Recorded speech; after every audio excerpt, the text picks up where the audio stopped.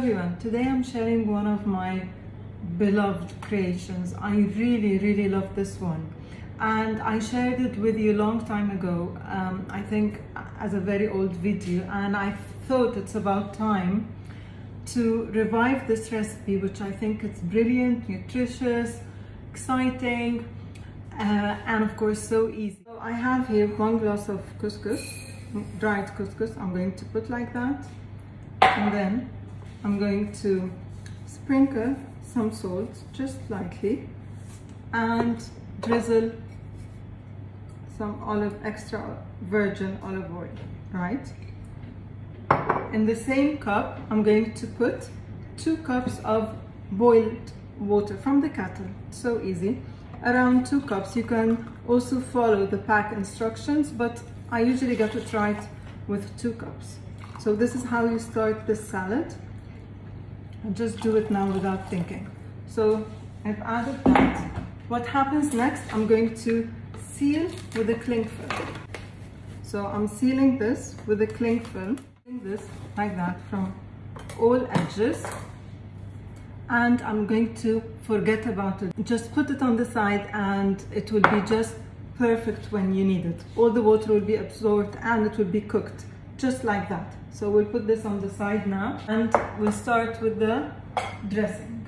So as we're seeking here, or we're after the North African flavors, we're talking about Morocco, Tunisia, even Libya. This is a staple there.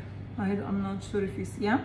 So this is the Harissa paste. It's like a chili paste, but of course with their unique flavors and spices, and it adds a lot to this dish. Now the quantity, it really depends on everyone. If you like bold flavors, you enjoy spicy food, put more. I'm going to put this amount. You can call this like one full teaspoon. So this is the base of my dressing. Coming up next is balsamic vinegar to give me this sweet, sharp taste, sweet and tangy taste. I don't work with quantities. I think you know that by now. Of course, we'll have olive oil. We're making a dressing, and this is also the base for North African food, and actually any food. I adore olive oil. So comes, when you think about tagines and you think about Moroccan flavors, cinnamon and cumin, right, are always present. So we'll go with that.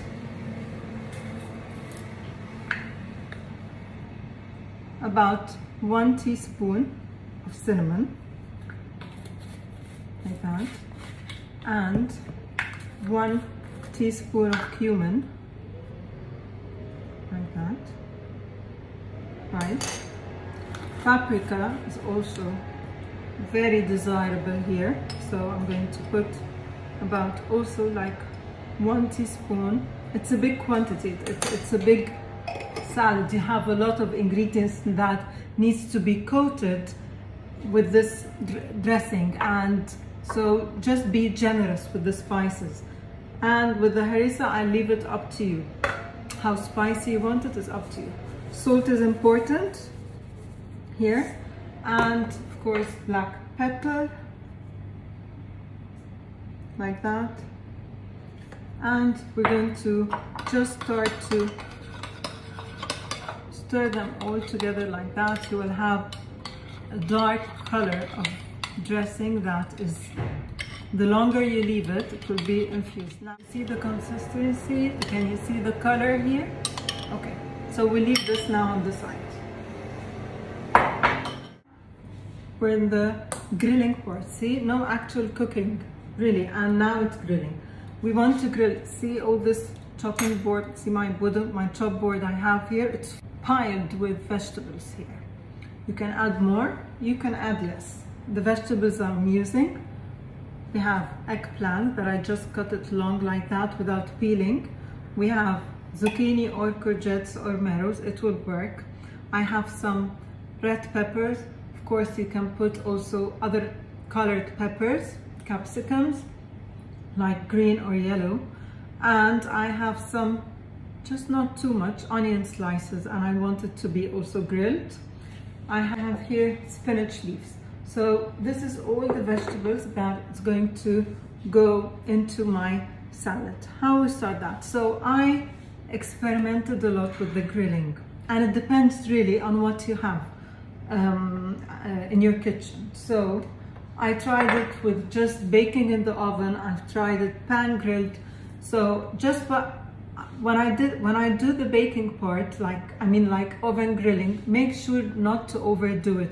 We don't want to end up with mushy vegetables, especially for the eggplants. So after a lot of experimenting, I will go to my good old grilling, and I'm going to, just as if it's char grilled, not overcook. I don't want it to be, again, mushy. That's why I'll avoid the oven, because it tends to overcook in the oven. I'll just have some olive oil here.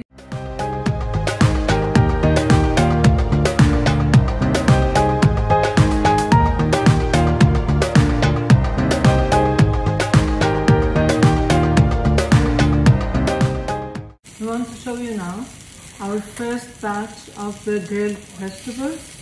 Can you see now? This is exactly here. This is exactly what I wanted.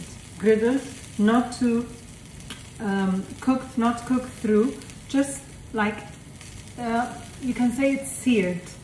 So that's the eggplant. You have here the red peppers and the courgettes here, like that. Right, I'll continue with the highlight of the ingredients, which I love, and it adds a lot, is these apricots. That's why I said in Ramadan you can use, and of course you can also use prunes. I'm so used to the apricot and just dried apricots, and I actually just like to lightly grill, so it will be towards the end. I will toast them on my grill for an added caramelized flavor. I'm putting now, you can see I'm trying to squeeze them in just to save time, and they're so little and they can easily fit in all of your gaps in the grill. And don't leave them long. I don't want them to be burnt, just slightly charred. Okay, I'll show you now the apricot. You can see some, that's what I mean, some marks. You don't need more than that. They can easily completely burn. So this is about enough. Just some toasting like that, and we take them off. So here we are, we're at the final step, which is everything actually. It's the fun part, it's just the mixing part. So our couscous, remember when it was the first thing we did here. I'm going to remove the cling film and show you how it's cooked through. Always in couscous you have to fluff it with a fork, so it's perfect. Start as the base. So this is my serving bowl and my salad bowl, and I love the size. It was from Pottery Barn. It is so simple, but to get this size is just perfect. So this is 1 cup. You can go for half. It depends how many you're going to be serving to, how many persons you're going to serve. I'll put them all. I just put it all here. My salad, what do you call that? Spoon and fork. It was a gift from a very dear friend Amina, and they actually go very well with the Moroccan style. It's just so elegant. That's the base. That's the couscous here. Right, that. What comes next will be my spinach leaves. I just washed them, some baby spinach leaves. Again, quantity, it's just up to you. You can put more or less of anything you want. Okay, and I'm sure you can come up with many variations for this dish. So it's just that throughout every ingredient, just try to mix thoroughly. There's a lot of ingredients, so it's good to mix everything. Okay, so I can add some more greens here, like that. What comes next would be my vegetables. So I have the eggplants here. I've already cut them. And then I will go for the red pepper, onions, and I will leave the apricot till the end. So this is the zucchini. This is the grilled onion, like that. So I only left on the side is the apricot, which I'm going to leave it till the end. So the onion was half grilled and I put some fresh onion for a kick, you know, you need that for something raw and to just give it a nice kick. So this is just half an onion that I just chopped it, right, here, and start mixing. We have another ingredient coming up. You can see the colors already, really nice. Okay. So what's coming next is the chickpeas, just from the can. That's about a little less than 1 can of chickpeas. I just washed and drained. Again, going through here. Right. Now I'm going to add my dressing. This will get them all together, and you need the silkiness and the moist to help with the mixing. So just that. I'm very generous. You can see we have big quantity of salad, so it will definitely hold this dressing right. Dressing is here, and gently coat it. It will immediately give it a nice color. The harissa paste. You can add the apricots here. Again, you can add more. These were about 6, I think, yeah. These were about 6 apricots. You can add it more to that. You can add more.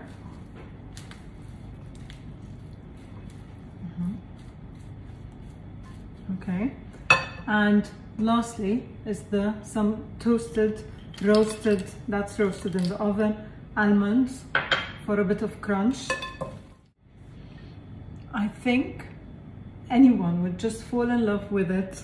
Heaps and heaps of vegetables, perfect for barbecues. Remember, in your next barbecue, this would be your side dish. You can add other dried fruits. It will go perfectly well with the figs. It can dried figs. You have the prunes. All of these Ramadan goodies we stocked up, you know, our pantry with, can be used in this salad. I hope you enjoy this Moorish nourishing salad. You've seen how easy it is. It's a wholesome meal on its own.